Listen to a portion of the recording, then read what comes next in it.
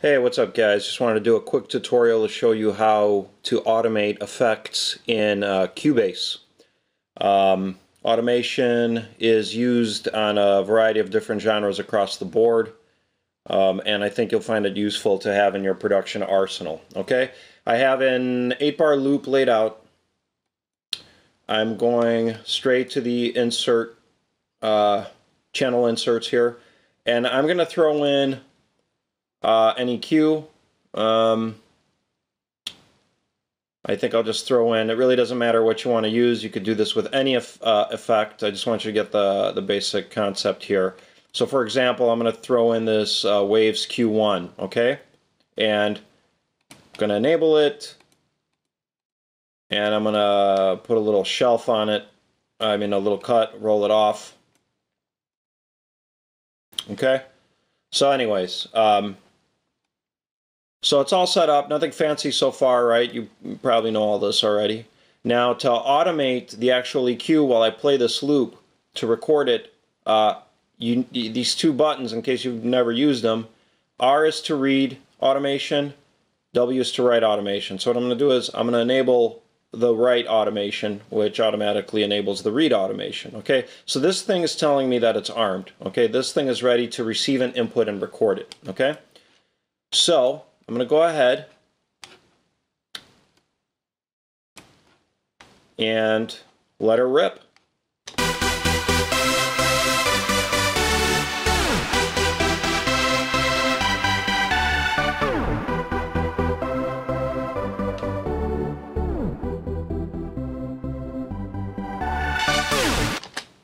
Okay, now let's listen back. I can disable the write automation.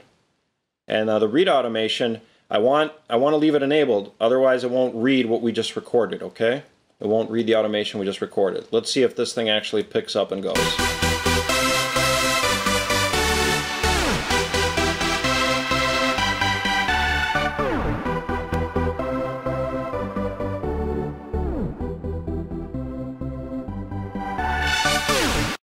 Okay, so we see that it worked. Also, if you didn't get it quite right, because I know sometimes it's hard to control this with a mouse, in Cubase, all you need to do is click on this little button here, and it'll show you a volume. Now, volume is also automatable. Everything is, but we don't want volume. We want that filter EQ that we just automated. So if you click on volume, it'll give you an option to tweak anything we just did, right? And what we did was we did the band 1 frequency, okay? And here it shows us the exact diagram of how our automation went. Now, I might want to smooth it out, and a quick way to do that is just grab all these little points and click delete.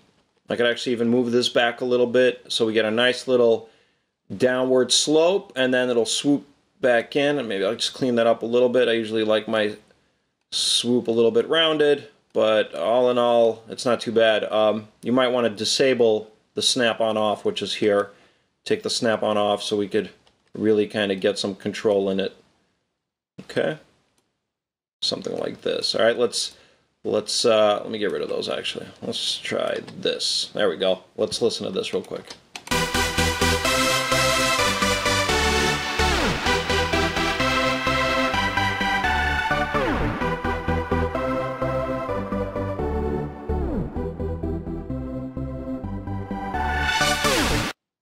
Okay, that's pretty easy, right? And that's all there is to it.